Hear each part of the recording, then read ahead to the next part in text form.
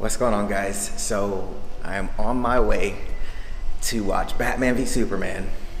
Super excited. Me and my girlfriend are gonna go watch it right now, 6 p.m. showing. I am walking back to my girlfriend because this dumbass forgot the SD card to put into the Osmo. So that's where I'm walking right now, trying to play catch up. So you'll probably see her on screen in a second, but don't freak out. She's not really the screen type. Come on, baby cakes. So yeah, really excited. Well, the colors look awesome out here. So some of the things that I'm excited about, obviously Batman v Superman, that whole kind of battle between the two, I'm excited to see. Wonder Woman, that's actually her favorite character, so, and she's a beast anyway, so I'm really excited about that. I'm really curious to see how Lex Luthor is actually betrayed. I'm kind of going into the movie more so thinking of it as its own iteration of a comic book, so I'm gonna try to judge it on its own merits versus, you know, the Frank Miller Dark Knight series. But yeah, pretty excited though. Now, I have been getting a lot of people asking me what my thoughts are around some of the dialogue that's been going online as far as, you know, how the movie's been received from fans, from critics. I'm trying to stay away from it right now just because I want to go in with my own thoughts, my own expectations. But it's cool to know that there's mixed reviews of it at the moment, because for myself, I can kind of, you know, control my expectations on what I want the movie to be. So I know a week ago my expectations were super high, kind of way too high. So I'm glad that, you know, they've kind of been challenged a little bit. But I'm really curious. I'm curious to see if, you know, it develops a good story enough to build off of for the universe. I know a lot of people are saying that DC's playing catch up, and there's a lot of things that DC is kind of doing out of order. Because in this universe, we have no Batman backstory, we have no Wonder Woman backstory. As far as the Justice League goes, we don't know who the Flash, you know, what his backstory is in this universe. So there's a lot of unknowns right now, especially with, you know, Aquaman and what, you know, how he's going to be involved, Cyborg, if Green Lantern's going to be involved in Justice League. So there's a lot of unknowns at the moment, but I just want to see if this sets up a good foundation for this expanded universe that DC's trying to build. All right, so expectations for the movie. I think out of 10, I want it to be an 8. I don't think it's going to be a 10, but I think it's going to be a solid 8, good movie with a good amount of action, a good amount of story development. So that's my predictions. Babe, what's yours? I was tossing between a 7 or an 8. I'm going to go 7. 7 out of 10. Okay. So she's going 7.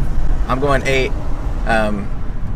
But yeah, so no 10 out of 10s here, but hopefully it'll at least meet our expectations. Hopefully. Please be good. All right, I'll see you guys after the movie. What's going on, guys? So just got out of theater. It's about 8:53. So how long is it? 2.5 hours? Let's go 2.5 hours. It's pretty awesome. I think first impression, I probably have to watch it again, but I think it met my expectations of 8 for me. There was definitely some storytelling things that could have been done better.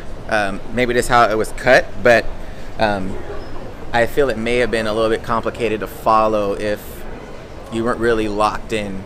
Just how they jump from certain scenes to different scenes, it was cut a little strange, but for the most part the material was really good, and for those that are really into the comic, they're really gonna like some of the story that was told, how it was told. There's a lot of cool Easter eggs for comic book nerds, cool references. It's kind of like they took 2 different comics and put them in 2 different stories of the comics and put them in one movie, which is really cool. But yeah, I actually really enjoyed it.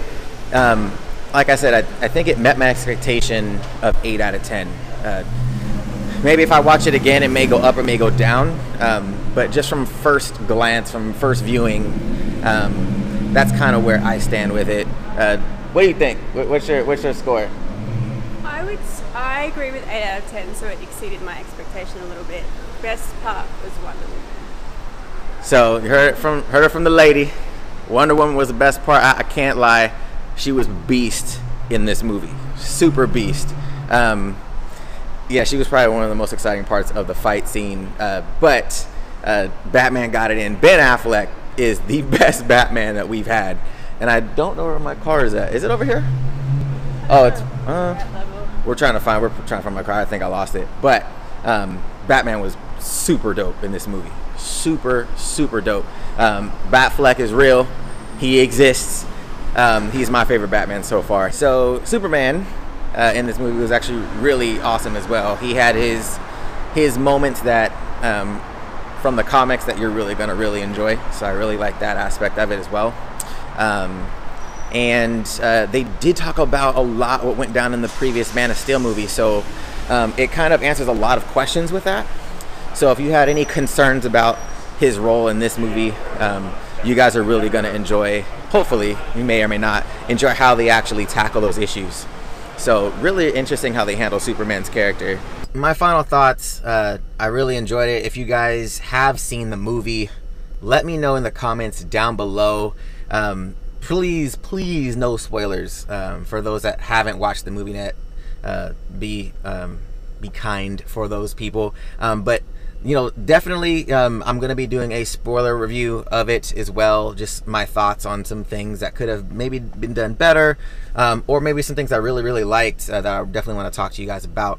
But if you guys like this style of review, let me know in the comments down below and hit that thumbs up button, show me some love. And if you haven't subscribed to the channel yet, you're gonna want to do that. Hit that APP logo in the corner to subscribe to the channel, or if you're on mobile, hit the subscribe button. All right guys, till next time, see you later. Thanks again for watching, guys. If you guys like this video and want to see more content like this, go ahead and click that APP logo in the corner to subscribe to the channel.